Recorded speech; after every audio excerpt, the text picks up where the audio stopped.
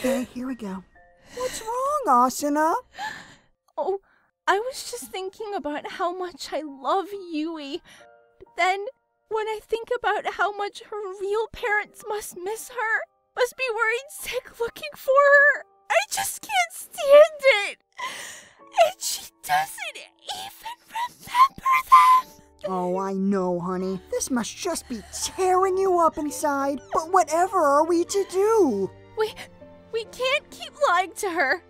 As painful as it'll be to let her go, I think we need to find her real parents. You're right. I suppose carrying on like this would be pretty irresponsible of us.